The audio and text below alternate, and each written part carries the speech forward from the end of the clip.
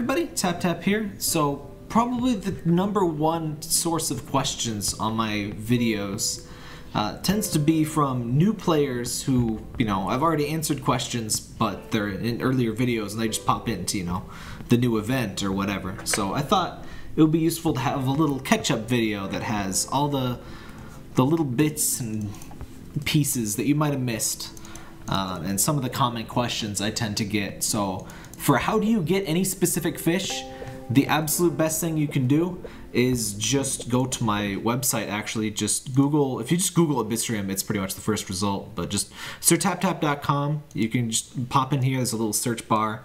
Let's search for the Wahoo. You click the little search thinger there. It works, the site's great on desktop or on mobile. So yeah, it'll bring up all the different guides that mention that fish. So in this case, we want the fusion fish guide, and we can go down here and be like, hey, I want to get the thing. That's the efficiency list. Oops. Using a mouse is what is going on? I think something's messed up with my, why is it going up? I think something's messed up with my emulators, like scrolling, but yeah, it's down here. So yeah, the Wahoo. I think the Wahoo is like at the bottom. So bad example. But I should probably sort the hidden fish up to the top, honestly, now that I think about it. These are in the order that they're in the game, which is also a reasonable order. But yeah, the guide really has pretty much everything. It's got a search. It's got guides for games that aren't AbyssRium. It's got mini guides for every event. So pretty much any question, I would really start there, just in general. It's really just got a ton of stuff. So you can just go here to the complete AbyssRium guide and do all that stuff. But yeah, second question is like, how do you do like just general stuff? I get a lot of random questions about how you do things and stuff. That's also in the big guide. It's more than just hidden fish. So like, if you want to know the best way to get vitality, that tends to be in there. I also have a video called Daily Vitality Ritual. I would point you to that one as well for kind of just general advancing in the main game. Related, sometimes people ask, why don't I make more videos, or they beg me to make more videos, and generally the answer to that is, I have a video on pretty much everything, and even in this case, this is a video kind of rehashing stuff I already talked about, but I have a playlist. It's shown at the end of every video I do on AbyssRium, and you can just go to my channel page and find that, or like I said, at the end of the video, there'll be a little playlist. I don't know why YouTube hates playlists, and like I love using playlists and I love sorting all my videos into them, and then it just gives them so little prominence that people don't find them, and it's a shame. But yeah, I've got about 90 AbyssRium videos at this point, so pretty exhaustive, I would say. Pretty exhaustive. Pretty exhausting too.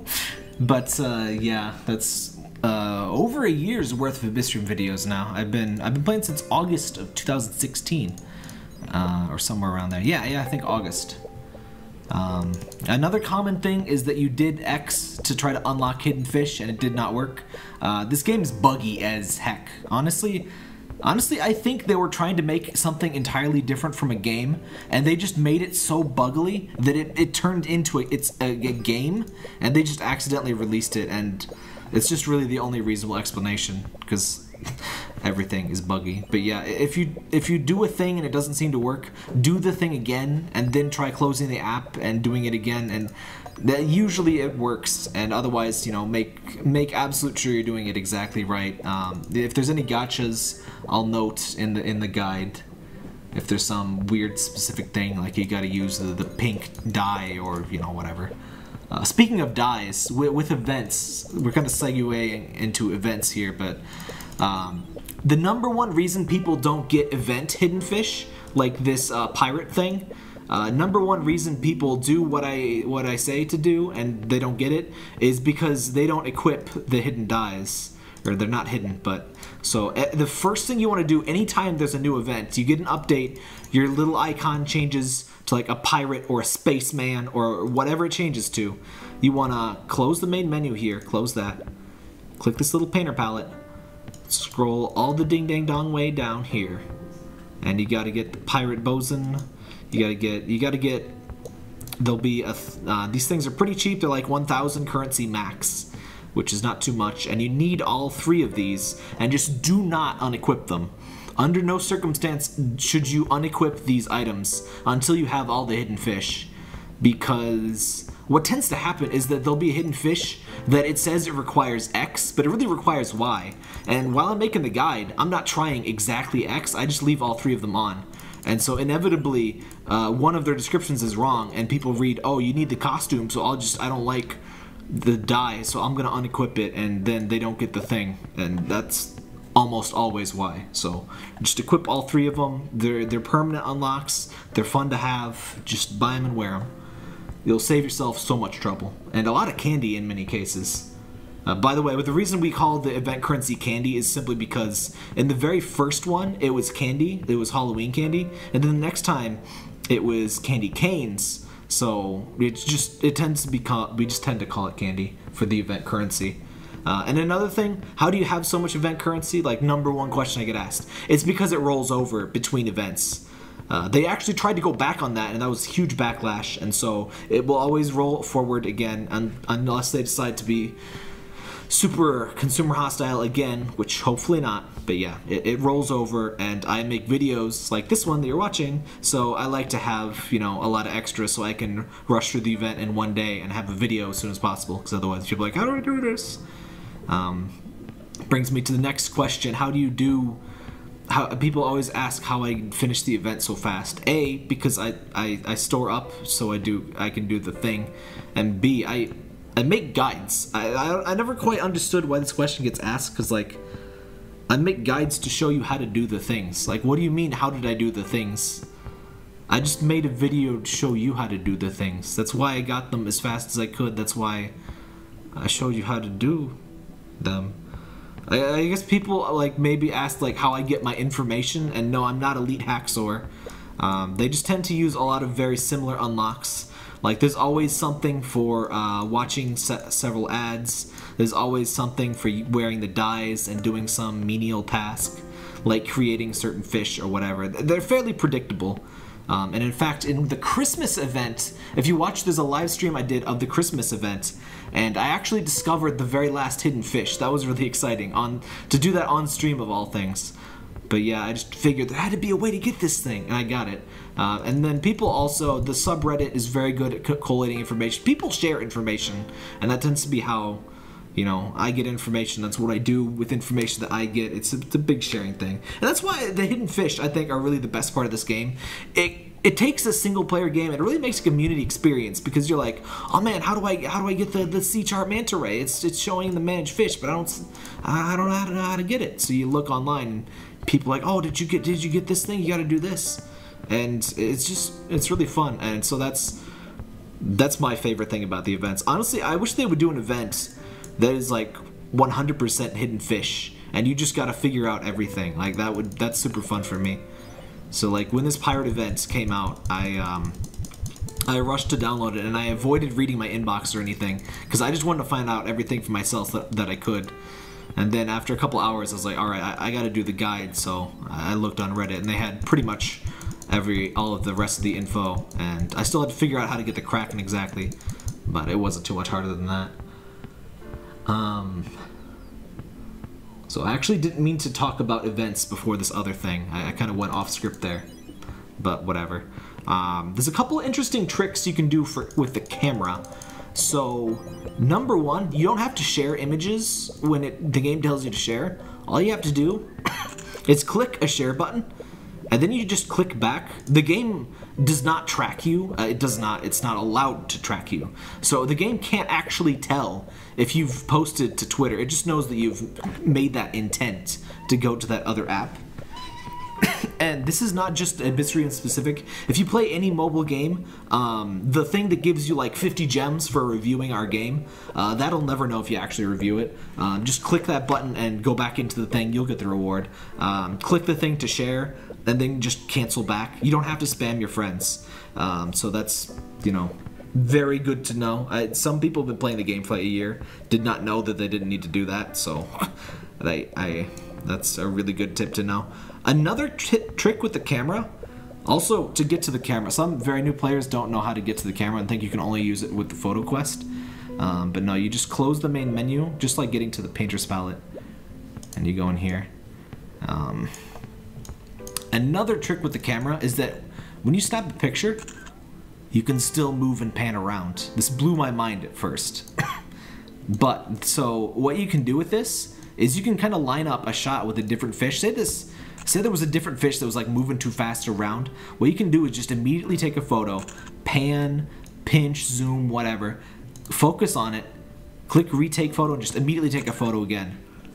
So this is really useful for getting really specific picky shots for Instagram or whatever, or for visiting fish like the striped marlin and stuff.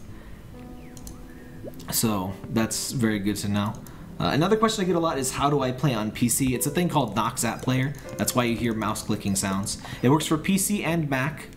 One guy insisted that I was a liar that it plays on Mac, and I don't know what their problem was, but it literally says on their front page that it's for Mac, and there's a download link, and it gives you a Mac, like, DMG or whatever file. It's like, I don't understand some people. Like, YouTube is a terrible place at sometimes, but mostly good. I keep my comments clean, and some comments really make me shake my head, but it's honestly like one comment out of 100. It's just that I get a lot of comments on the AbyssRium stuff, so it does, you know, grind my gears a little bit, but most of y'all are good. It's just that 1% that's like, oh my gosh. Like, this one guy called my hidden fish video clickbait, and it's like, but it says what it is, and it tells you what it says. Like, what?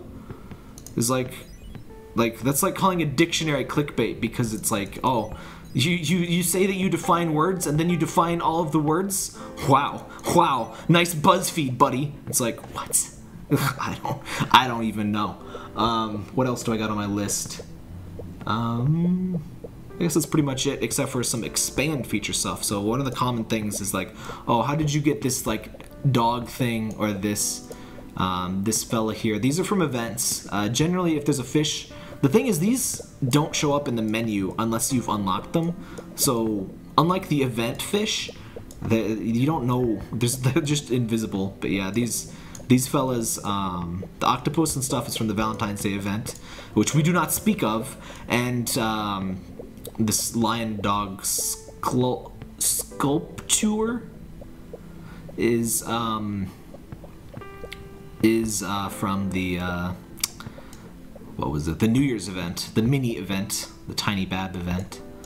Also, a pretty common question is, how do I make this bridge? It's really quite simple. So what you do, you just make a wide rock and you just push it all the way to the edge until it stops being green. Which, very uncolorblind friendly thing, by the way, but you can tell by the check kind of bouncing if it's in place. It should really be like red and blue. Red and blue is a very safe combo for colorblindness, at least for the most common ones by far. But yeah, that's kind of how you do that, and you don't have to buy terrain. Like, you can stretch off terrain like you see here if you do that. So that's how most people build their very fancy stuff. And there's another thing where you can make kind of floating stuff, which I have a video on that. Just search tap AbyssRium floating islands and you'll find it. I honestly don't know if I could replicate it right now. It's finicky. Let me put it that way. There is a way you can do it. I already have a video on it. I don't trust myself to demonstrate it right now. It is tricky. But yeah, that's most of the common questions. Also, another thing, if I make a hidden fish video for an event or something, please trust that it has all that information there. Please actually watch the video before you ask questions. For some reason, when I did the hidden fish video for the pirate event, I got like 24 questions about how to unlock the Kraken. I tell you explicitly how to get the Kraken in that video. I don't know if people assumed. I don't understand, because like, I don't know if they were expecting the Kraken to be at the very start of the video, which would not make any sense because it's the final unlock, but it's in there. That was a little confusing, but yeah. Do trust that the thing that I say is in the video is in fact in the video. One time somebody asked, I made a video titled "How to Get the Notification Fish Easy," including the whale shark. And one of the comments was, "Could you please make a video for how to get the notification fish, specifically the whale shark?" And I'm like, you best start believing in videos about the whale shark, because you're in one. I don't know sometimes. But like I said, I'm not too mad at the comments. 99% of comments are sane. And if somebody's like genuinely trolling, if somebody's genuinely trolling and just being a complete a-hole, I do ban them. I do remove comments like that. I do remove firsts and stuff. Please don't do that. I remove requests for shoutouts and dumb stuff like that. So always feel free to read the comments on my videos. Always feel free to chat and whatever. I know what people say about YouTube comments, and yes, I do get some YouTube comment style comments here on YouTube, but I tend to trash those and, you know, keep it a nice place for non-awful people to say non-awful things. I think that's nice. I think it's nice to, you know, be able to see a video about a game and you get to scroll down and there's people talking about that game instead of, you know, their personal opinion about, you know, which races are inferior or, you know, stuff like that. I'd rather not have that on my videos personally, but, you know. Anyway. That's pretty much it. Like I said, right at the end of this video, in just a few seconds, there's going to be a little end card that tells you that there's a playlist for all the other AbyssRium videos. You can scroll through that, see what kind of stuff I got. Or, I personally don't like video guides, actually, which is kind of funny, but I prefer the written guide myself personally. It's just so much more concise. There's headings, so you can just jump straight down to the information you need. You can use search and so forth. But yeah, that's pretty much it. I noticed the crab does the Guy Fieri thing when you grab the coin. I can't believe it took so long to figure that out. But yeah. So that's kind of a little refresher course or catch-up course on AbyssRium. Hope that all helped.